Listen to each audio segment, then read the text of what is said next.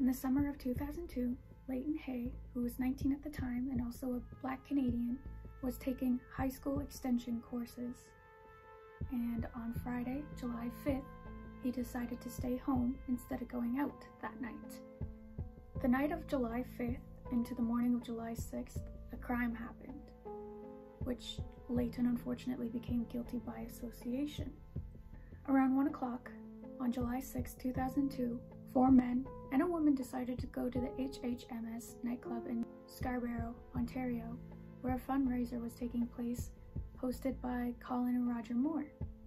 4 men wanted to push their way into the club to avoid paying the entrance fee, which led to an altercation. Because of the altercation, the men and the woman were kicked out, but 3 of those men decided to come back, 2 of which were armed. The 2 men that returned armed with guns chased Colin Moore and Roger Moore to the kitchen where the attempted murder of Roger Moore occurred. A bullet grazed his forehead. Colin Moore did not survive the 8 gunshot wounds and was murdered in front of some of his family. In the kitchen at the time of the shooting was Colin Moore's wife, Jennifer Moore, and a friend, Lisa Mallard. Neither were injured, luckily. As the shooters were getting away, a witness had noted the green Honda Civic and its license plate. That vehicle belonged to Leighton's mother.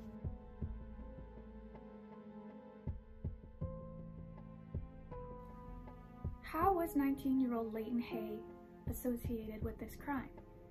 Unfortunately, his older sister Lisa Hay was seeing a man named Gary Yunick. Gary was easily identified as one of the shooters. The second shooter was described as a tall black man with short dreads and was wearing a blue plaid jacket with a white t-shirt underneath. Because the getaway car was identified as Leighton's mother and Gary's association with Lisa, the Hay residence was under surveillance overnight. The next morning, police went on to retrieve an overwhelming amount of physical evidence connecting Yunick to the crime, notably including a distinctive orange vest found with his blood and gunshot residue on it that witnesses recalled him wearing at the nightclub the night of the shooting. While searching the Hay residence, the police also gathered hair clippings that were discarded and a white t-shirt that belonged to Leighton that had a single speck of gunshot residue. Leighton quickly became a suspect due to his connection to Gary and his mother being the getaway car used that night, as well as the evidence of the hair clippings, because the second shooter was described to have short dreads. And when police arrived to the Hay residence, Leighton had his head shaved, so those hair clippings became important as a means of Leighton hiding his identity, less identifiable as the second shooter. Leighton was also considered a suspect due to a prior firearm conviction as well. While Gary's identity was never in doubt, Hay was convicted as his accomplice on the testimony of one witness. Detective Young conducted a lineup of 3 images of potential suspects to this eyewitness. An image of Leighton from 2 years ago was included when he used to have dreadlocks. Sole eyewitness during the murder and attempted murder of Roger and Colin Moore was Lisa Mallard. Detective Young showed Mallard the images of potential suspects, which included an old picture of Leighton. She said, "Out of all these pictures, this gentleman most fits the description of the second shooter." She pointed at Leighton's picture. And on a percentage scale, I would say maybe 80%. Mallard wasn't 100% sure. Detective Young then asked if she was saying, "This is the person that did the shooting." He needed a yes or a no. Mallard replied, "No. The photograph is about 80% of what depicts the likeliness of the person that did the shooting." A month later, Lisa Mallard was showing a second lineup with a more recent picture of Leighton Hay. She did not pick his picture this time.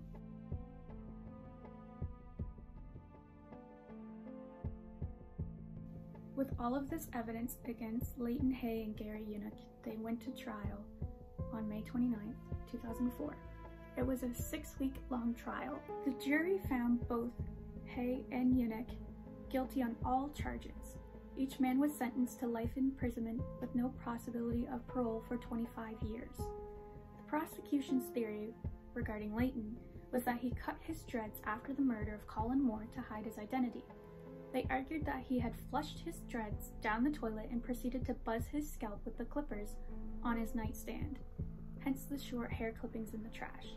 Leighton maintained his innocence from the beginning until the end, claiming the hair clippings were facial hair and not scalp hair. Leighton's sister and Gary both corroborated his story that he was asleep during these murders. Leighton had an appeal in 2009.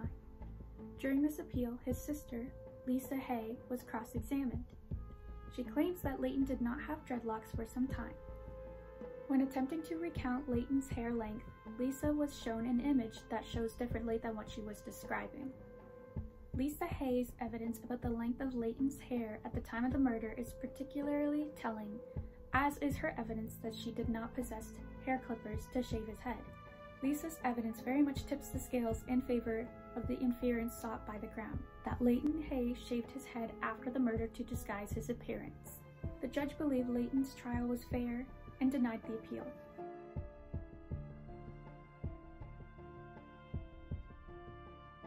Leighton Hay's conviction seems very cut and dry until you start looking at the details of his case, the evidence, the eyewitness, or the lack thereof.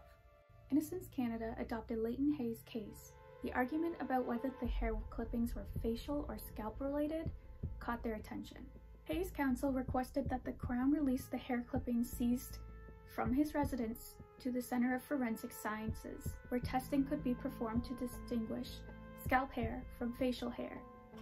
Once tested, they found that the clippings had come from Hay's beard, discrediting the Crown's theory that he had shaved his head after the shooting.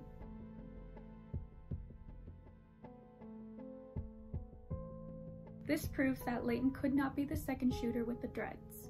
With the new evidence, it now calls Lisa Mallard's eyewitness statement into question. In her statement, she was not 100% sure that Leighton was the second shooter, especially when a more recent image is used in the lineup.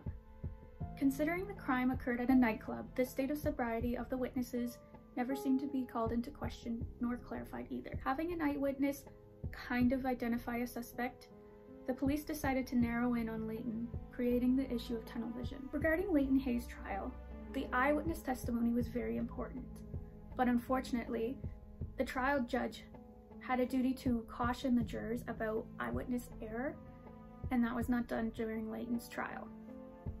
The issues in Leighton's case come across as a domino effect. Detective Young may have been suspicious of Leighton prior to the eyewitness testimony, but after he had met with Mallard, it seemed as if he already made up his mind, confining himself to confirmation bias.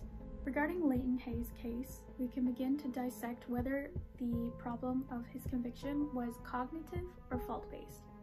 Cognitive comes into play when an individual, for example, a police officer, is narrowing in on a suspect, which creates confirmation bias, disregarding the potential of other suspects.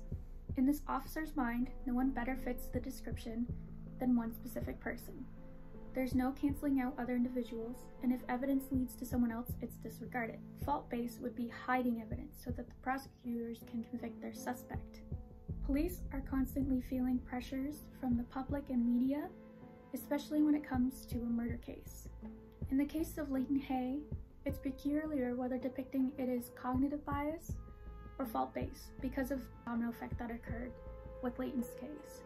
I would argue that the case is a mix of both fault and cognitive based, but there are definite gray areas regarding fault based, and this is because of the issue of Leighton's hair clippings. It's what got him convicted. I don't know a lot about forensic science and its history, but forensic hair analysis has been used since 1855, and the difference between facial and scalp hair is the follicle shape and size. The evidence of Leighton Hay's hair clippings is what compelled the jury a guilty verdict. Was the lack of testing done because of fault or due to cognitive bias? Why were the hair clippings not tested sooner if the prosecution was so confident in their theory? Regarding cognitive bias in Leighton's case, this revolves heavily around the eyewitness, Lisa Mallard. She told the detective that she was only 80% sure that the image of Leighton, which was an older image, resembled the shooter. 3 weeks later, she did not pick Leighton's image again. This should have been a motive for the police to begin searching for other suspects, but that did not happen. This eyewitness error resulted in creating a cognitive bias with law enforcement regarding Leighton's case. After spending 12 long years behind bars, while maintaining his innocence. Leighton Hay's murder and attempted murder charges were dropped after the new evidence regarding the hair clippings came to light.